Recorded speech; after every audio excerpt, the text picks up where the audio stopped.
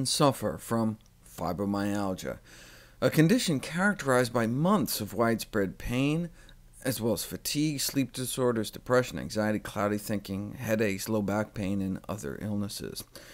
It has an enormous impact on the quality of life of patients, who may experience a reduced capacity to carry on the activities of daily living. Everyday activity becomes more difficult, more time-consuming, or simply impossible. Its cause is unknown, and there's no effective treatment for this illness. What can we do for those who suffer?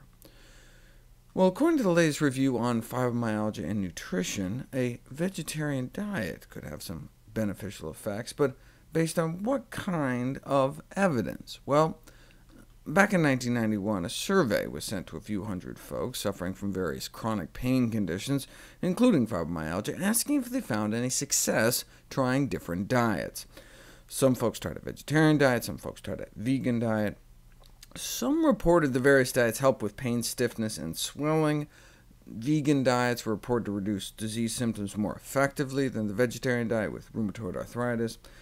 But what we needed was to put these diets to the test in formal studies. First one was in '93. 10 fibromyalgia patients were put on a vegetarian diet for 3 weeks. The measured levels of oxidation and inflammation and cholesterol went down, no surprise, but of interest from a clinical point of view is the positive effect of the treatment upon pain status of most of the patients. 7 out of 10 felt better.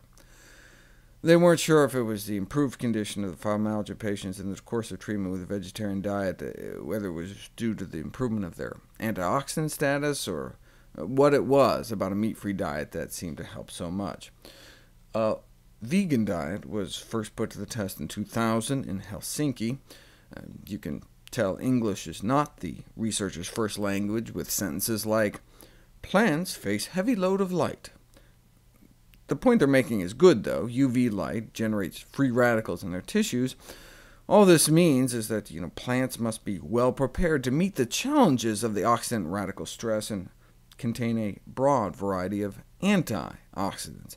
That's why plants don't get sunburned and their DNA damaged hanging out all day in the sun without any sunblock on. So what would happen if you had people live exclusively on plant items?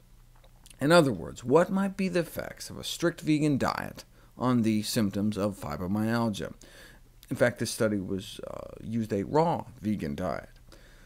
The rheumatoid patients said they felt better when they started to eat the living food diet, and the symptoms got worse when they returned back to their previous omnivorous diet. But what about the fibromyalgia patients? Both groups reported having quite a lot of pain at rest in the beginning of the study, but there was a significant decrease in the raw vegan group, which gradually disappeared after shifting back to the omnivorous diet.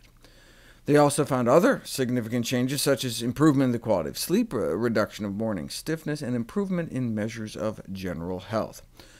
So, for example, here's morning stiffness. The light bar represents those about to go on the raw vegan diet, and the dark bar is the omnivorous control group. They started out about the same, but after about a month and a half, those eating vegan felt significantly less stiff, which continued through the end of the 3-month study. And when they went back to eating their regular diet, the stiffness returned.